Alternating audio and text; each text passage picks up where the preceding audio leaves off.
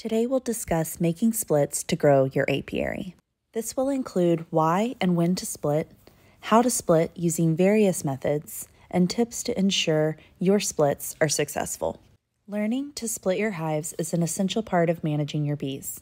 Not only will it help you to grow your apiary, but splitting your hives is the most responsible way to keep bees long term. This is because if you do not split your hives, they will swarm or split themselves. This is a natural instinct and part of the superorganism's life cycle, meaning a healthy colony will always eventually swarm.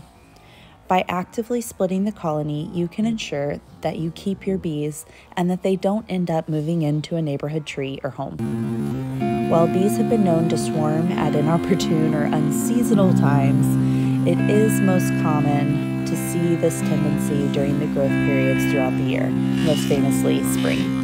If your hive shows signs of swarming, which often starts with an increase in drone production, followed by making and filling swarm cells, then it is time to split your colony. Springtime is the most ideal time to proactively split your colony. The bees will most likely have an abundance of natural food available to them, making it easier for them to adapt to their split. Beekeepers in southern states will often split in the fall as well, but this comes with higher risks as you approach winter, so it should be done much more carefully. Now let's talk about the key concepts for splitting hives, as well as the most common methods used for splitting colonies with success. Key concept number 1, you need to know your resources. Be able to identify the queen bee, nurse bees, capped brood, open brood, pollen, nectar, and honey. You can always reference our hive inspection class to better familiarize yourself with these key concepts, and the slideshow shows each of those as well. To elaborate on how to identify nurse bees, since they play an important part of your splits being successful, let's refresh on the honeybee life cycle. Nurse bees will be young bees, meaning they'll be able to produce wax, feed young larvae, royal jelly, and have not oriented to their hive location yet. This means that they're more likely to stay in the new box, even when they get to an age where they begin to forage. Older bees who have been foraging or guarding the hive are more likely to associate the original hive with home, so often they will drift back to that original colony if they're moved into a new box. Understanding this concept can prevent splits from failing and will explain why your splits seem to have fewer bees than you originally put into the hive after a day or so. It's also worth noting that open brood requires more care, so making sure that open brood frames have plentiful bees to take care of that brood is very important. For example, if you're making leaner splits with fewer resources, using an open brood frame wouldn't be advisable. You'd be better off taking a capped brood frame for lean splits. Capped brood will eventually emerge and quickly populate the hive. Of course, the capped brood requires some minimal care, like maintaining a healthy brood nest temperature, so keep this in mind as you look at the weather. Stronger splits will need to be made with cooler days and nights. When you see a ton of capped brood, you'll know that in about 10 days or less, your hive population will drastically increase. This is when you'll need to watch for food stores and availability, as well as space. These young bees will also be able to build comb more quickly, so take advantage of that, especially in the spring, to draw out any undrawn comb.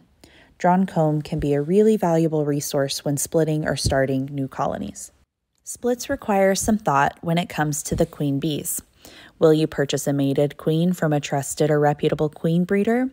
Will you allow the bees to make their own queen? Or will you do something in between, like working with a virgin queen or queen cell that will be openly mated in your yard? Some considerations when allowing your hive to make their own queen are, do you like the temperament and other traits of your current queen? Do you have a good bee population to ensure successful mating in the area? Will the weather or season allow for the queen to be successfully mated? You'll want to know what your queen plan is before you get started. We'll be talking about 3 common methods for splits. 1, walkaway splits, 2, swarm control splits, and 3, the Doolittle method for splits. By understanding each of these, you'll get a good grasp of the various techniques you can use to make effective and easier splits. Starting with the walkaway split, This method is most commonly used as a more hands-off, or dare I say lazy, approach to splitting.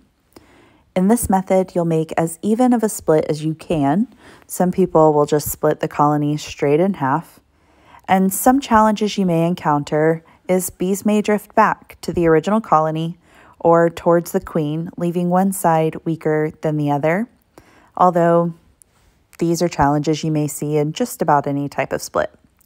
It also requires that the bees raise their own queen from larvae out of the frames they have, so you need to make sure both sides have access to eggs and young larvae. This, of course, also means that the queen needs to emerge, successfully mate, and return. Having issues with any of these things along the way can always be addressed with follow-up management if problems occur. The swarm control method is great as you gain more knowledge about the bees or get more comfortable finding queens. It's also a great way to grow your apiary because you can pool the necessary resources for the split and essentially split a healthy colony into several starter colonies. Depending on how many resources you choose to give the new colony, you may put this new colony into a nuke box or a full-sized hive. Keep in mind that bees do better in appropriately sized boxes for their population. In this method, you'll have your new hive set up, whether it's a nuke or a full hive, as well as some extra frames on hand. You'll slowly take the resources frame by frame, carefully looking for the queen and placing them into a new colony box, or to the side while you continue to go through the box looking for the queen. Once the queen is located, you will place her into the new box, simulating a swarm for her, and ensure that you've given her the resources she needs in the amount that you'd like for the split. In the springtime, you can make splits with as little as 1 frame of brood and 1 frame of food. However, most beekeepers will split with more nucleus-sized colonies when looking to start new colonies in a regular hive body. For larger splits, you'll want to watch for the need to add space more quickly. Once you have successfully split, you'll introduce your new queen to the original colony. It's best practice to wait a little bit for the bees to realize they're queenless, although this can take as little as 10 minutes to an hour or so, depending on the population of the colony. And use a cage with a timed or candied release to give the colony time to adjust to her pheromones. Lastly, we'll discuss the Doolittle method, which can be used when you're unable to find the queen or if you're worried about shaking bees or identifying nurse bees. In this method, you'll need an extra hive body as well as a bee brush and a queen excluder. To start, you'll place the extra hive body to the side. You can even place it on top of the hive lid so that it can sit nice and flat. Then you'll slowly take each frame out of the original colony and brush the bees back down into that original colony one by one, getting all of the bees off of the comb and placing each of the frames into that extra hive body without bees on it. You'll repeat this until you've pulled the preferred amount of resources out of the colony. Be sure that you have some open brood in the new hive body.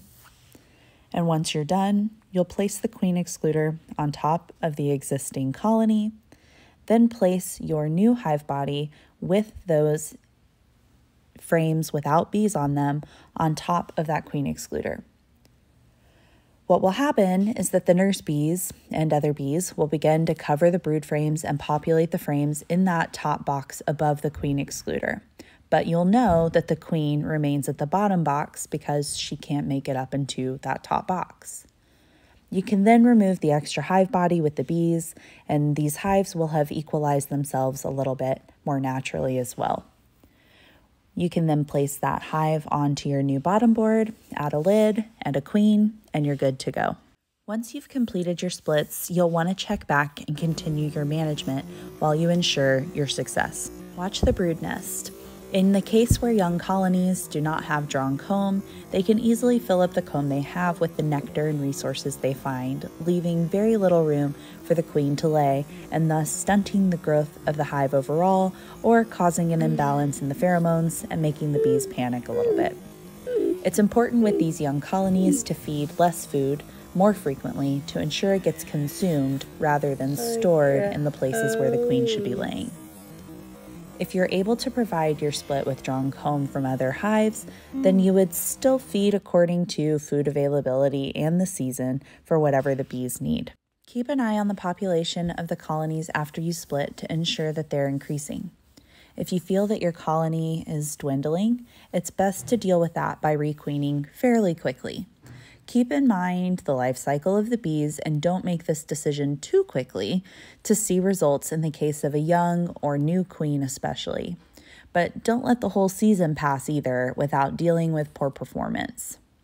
If your hive needs a population boost, you can use nurse bees by shaking or brushing them from a donor colony, or you can add capped brood that can emerge in 10 or fewer days. Along the lines of population monitoring, you'll need to keep an extra close eye on queen performance if you allow your queen to openly mate to ensure that she was successfully mated. Watch her pattern as well as for signs of infertility like an abnormal amount of drone brood compared to worker brood or spotty drone brood throughout what would typically be a normal worker brood nest. We wish you the best of luck in growing your apiary. Successfully splitting colonies will make your apiary so much more sustainable. Thank you for always learning with us, and be sure you connect with us on social media where we can provide nifty tips and tricks as well as seasonal information in more real time.